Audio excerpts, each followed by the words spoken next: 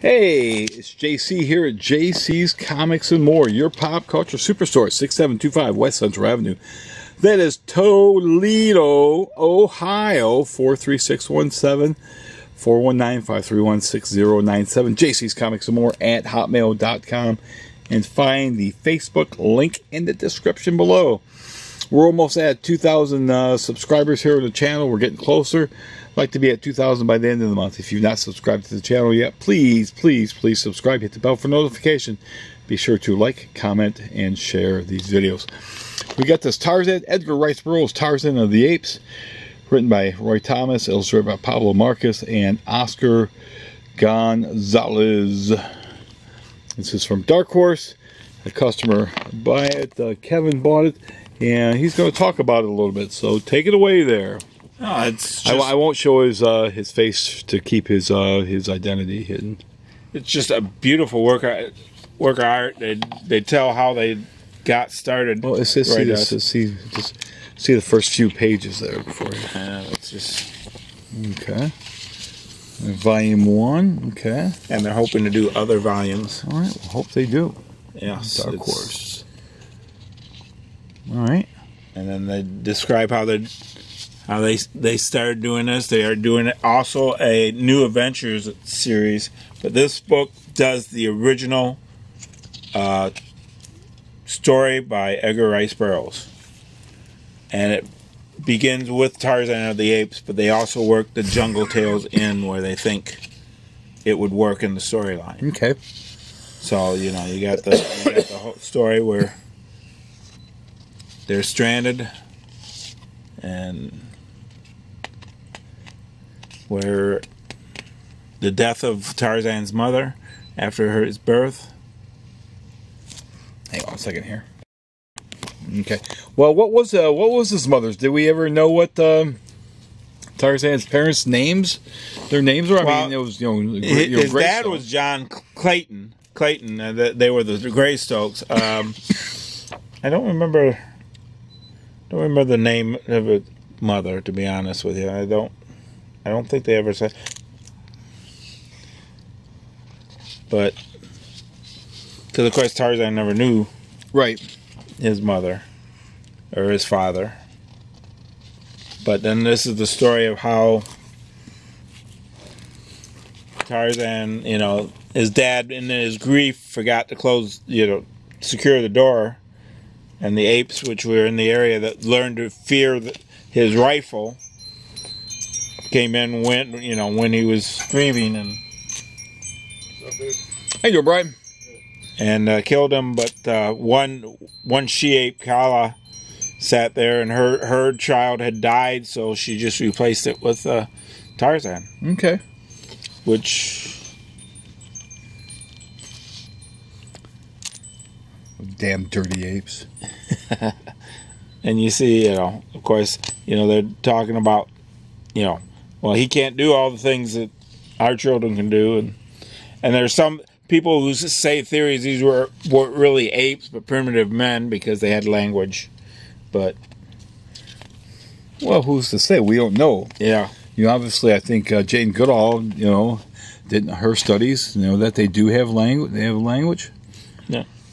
It's just theories they support. But then you see as Tarzan matures, he becomes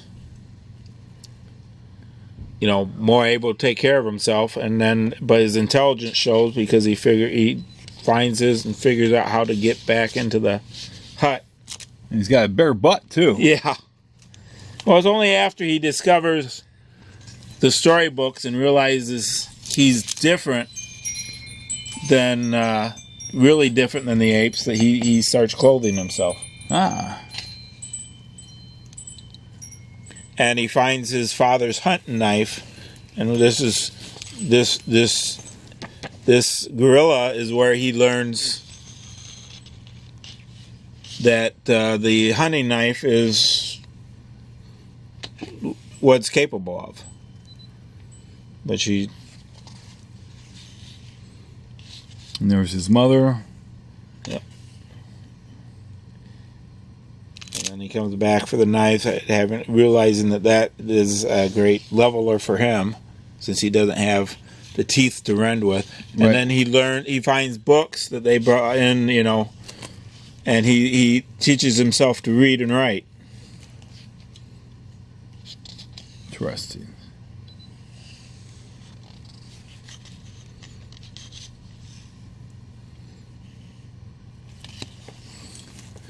Now, when did you first discover Tarzan? Well, Was it, what was it? Johnny Wise, the original Johnny Weissmuller movies. I mean, when I was a kid, those movies were played on weekends quite often. Okay. And I used to watch those.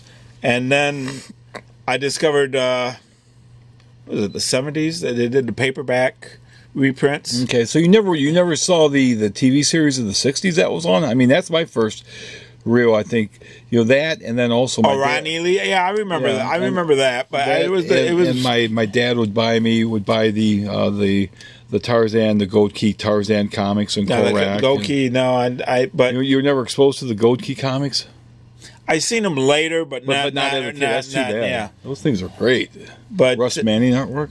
Yeah, but it was Johnny Weissmuller's movies, and then when I saw the book, I got curious, and the book was far better than the movies. So you never read like the DC Tarzans either? Yes, I did afterwards. They adapted the books more faithfully than they did the movie. Yeah, I had all those. I had the Gold Keys and then the DCs, and then when they went to Marvel with Roy Thomas writing the Marvel ones with John Buscema illustrated. This is Roy Thomas with Pablo Marcus. Yeah. And Pablo, probably more famous for inking some of George Perez's Avengers stuff. He was an inker, but as with most inkers, they're artists also. Right, and he's doing So, and then and then eventually in this story they tie in. This is still following the original first novel up to this point. Okay, but and then this is where you see Tarzan and his friendship with the elephant, but then you see where he meets. He learns about man. But he's thinking. The black man comes in this day that would be considered wrong to say, but the natives come in. Well, I'm sure the African people have no problems with that. And they kill his mother. Okay, his ape mother. So it's teaching him the violence of man. So, and that's the thing. A lot of people say that the Edgar Rice Burroughs are too violent and too they're not. But he always made in several books the comment that Tarzan would say animals kill to protect and for food. Right. Man's the only one kills just to kill. Well, I mean, if an animal is is killing just to kill, it's rogue, and you have to put it down. Right.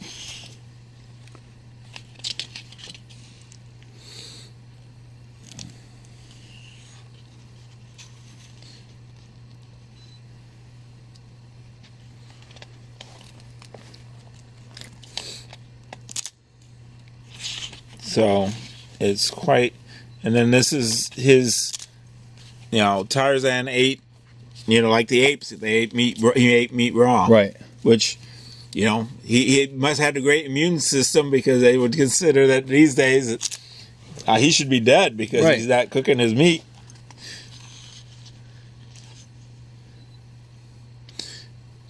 But in this, he's thinking about getting revenge, but then it's like, no, that's not right. And as you can see, they do some of the things for the ape language, and they put down here what that word he uses. Okay, the translation. Yeah. Translation is. So Tarzan had some compassion there, too, even though he had killed his mother. So in his first interactions with a native tribe, because he was so deep in the jungle, until the Europeans pushed him out, and they went farther deeper in the jungle, and he was considered a demon by these natives because of. I'm sure, being a jungle man and talk to the animals and so. So overall, you'd give this book, what kind of grade would you give this book? Oh, I'd give it 9, 10 easy. Out of 10. This is fantastic. And then you see it as Tarzan progresses. You know, as he's working to become the Jungle Lord. And then, you know, where he sits there at times where he you know, they do he confronts different animals, and it's his intelligence more, you know, besides his jungle savvy, that actually gets him to survive, because he learns to make a grass rope, but to make it strong by interwoven, you know. Okay. And so that's how he survives, you know, gets it. And then he makes it so he you know, love affair, and then they're tying in the jungle tales in where they think this is going. So Tarzan is going, you know, his first love affair is with an ape, but he realizes they're totally different. They're not alike, as he looks at other creatures and that they have, and he realizes, no, this is not. Yeah, ape with ape, tiger with tiger, lion with elephant with. Yeah. So, and then you realize, no, this is not, you know. They even have later in this, they have a story where he decides he wants a child, and he takes one of the natives child, but then he watches as, you know, the grief and everything, and what a mother will do even when they're afraid for the child, and he ends up giving the child back because it's like, no, this was wrong.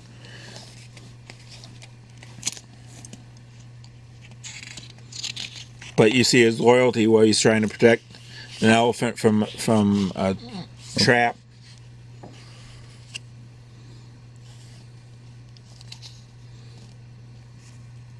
And, you know, different names, like Budo is what, according to this, the apes call the rhinoceros.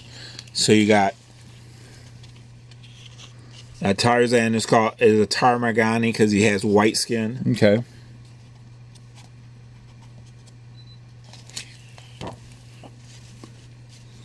But he's captured, and then he calls, and then this is where, you know, the elephants come to rescue him. So, you know, all the basics, even that they put in those movies, even though the movies, you have Tarzan where, you know, the idea of him not being able to, you know, talk in the way, but he was a very intelligent man in these stories.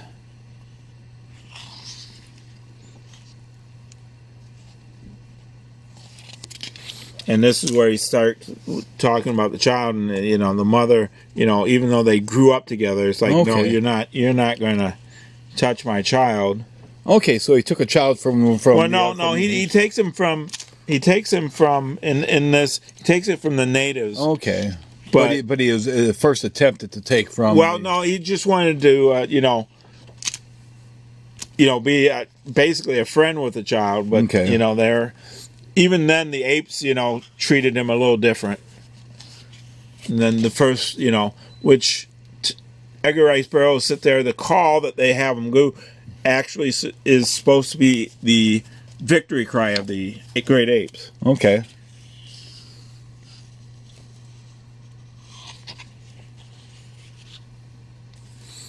And this is a story where he's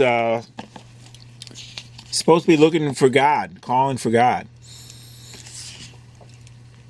And the idea, you know, there's something greater than I am. You're not here, you know, but right.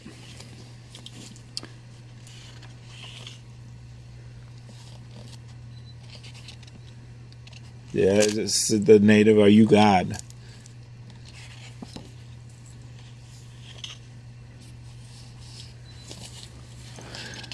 And then you also said you can find these online, right? Well, yeah, I believe they're doing. I do it on the Edgar Rice Burroughs website. I believe they do several, but I think there is a subscription fee, if I'm not mistaken. Ah, okay.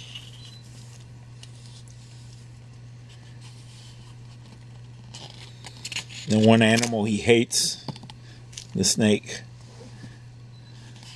Well, snakes always looked at as being evil.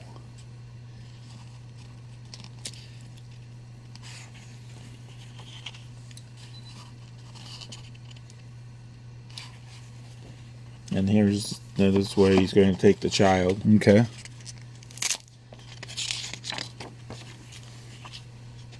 And even though the child learns not to fear Tarzan, he fears the apes, and the apes don't.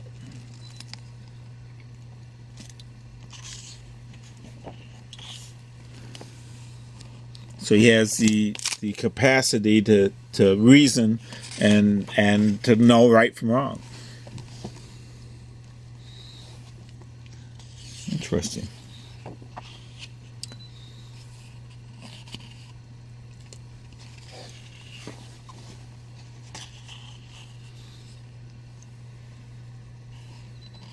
And just fabulous artwork. It is. It is amazing.